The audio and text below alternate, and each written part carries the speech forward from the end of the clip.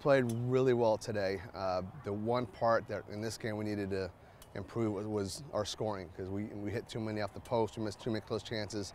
The score could have been a lot bigger in terms of our goals.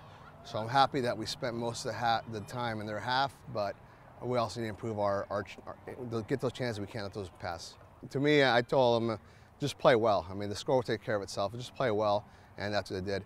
I would not be happy if we won 5, 6, 7, nothing, and we didn't play well. I'm much happier now, but there's always that little thing you have to improve on. That's what we need for this game.